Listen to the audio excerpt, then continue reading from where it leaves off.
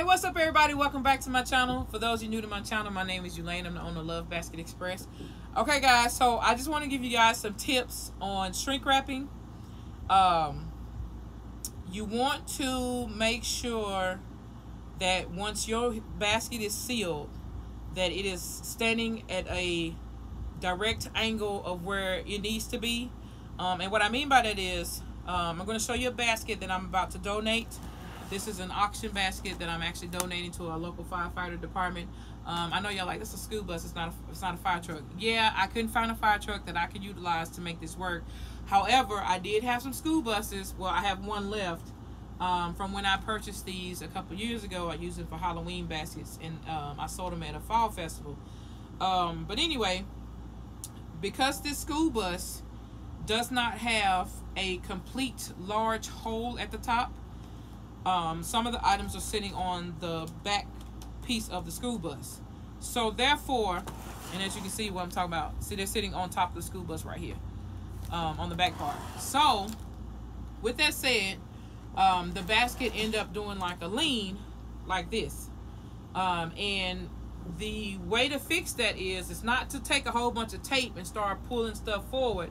The best way to fix it, just as long as it's not tipping over, whatever, if it's just got a small lean, once you put your bag, you slowly put your bag over it. And then I told you guys, when I do shrink wrap, if my basket is not tall enough, before I put it over the basket, I go ahead and I start with the first crease from unfolding. You know how they come folded? I unfold the first crease and I start there and I cut that piece off. And then once I cut that piece off, I'll put it over the basket and see if it's the correct fit.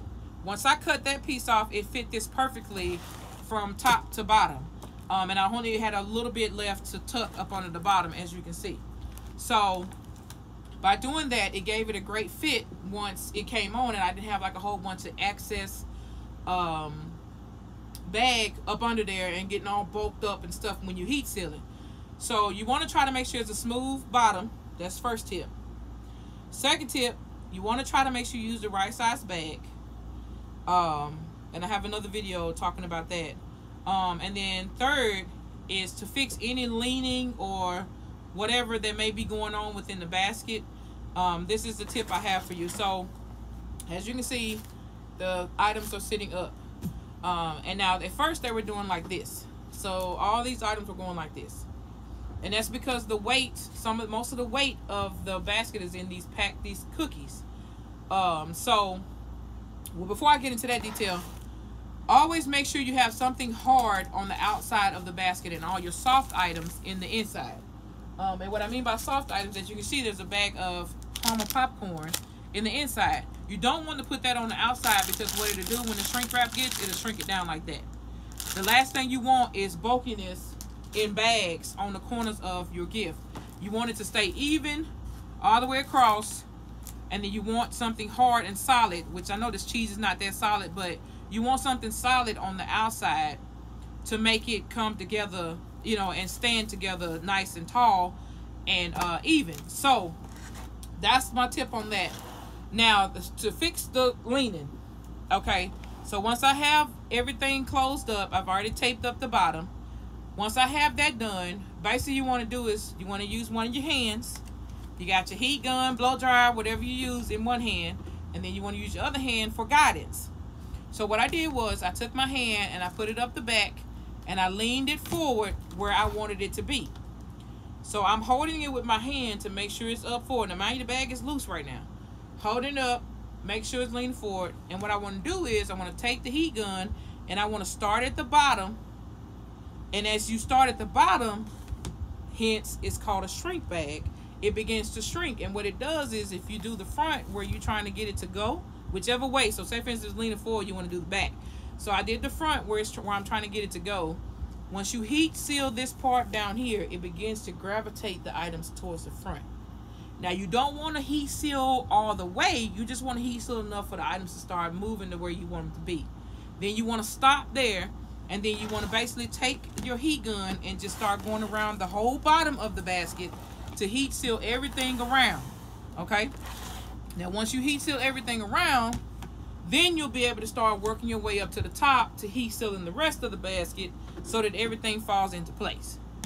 So as you can see, we have a nice smooth finish here because we made sure that we set our items up by heat sealing the front of the bag to pull them forward so that they can be nice and even. Okay, that's my tip that I learned as I was doing this basket, because I was like, oh my God, I don't like stuff leaning when I get done with it, because I've taken plenty of baskets apart. If they did not go the direction I need them to go, I don't like leaning backwards, forwards, sideways. I don't like that. I want to try to get as even as I possibly can, so that when I put my bow up here, I'll pretty much put my bow right here, and then I'll have, like, you know, the rest of it coming, flowing, or whatever, how I want to do it. Not really sure on a bow yet. This is not due until September the 10th, but I wanted to go ahead and put it together. And then all I have to do is put the bow on it and deliver it. So that's my tip for shrink wrapping. I hope it helps. If you have any further questions, please feel free to contact me at lovebasketexpress@gmail.com. You can message me on Facebook at Love Basket Express. You can message me on Instagram at Love Basket Express. Pretty much Love Basket Express everything. So yeah, don't forget to hit the thumbs up, and also hit the subscribe button so you'll be notified of the next video that I have uploaded. Thank y'all so much for watching, and we'll see y'all in the next video. Peace.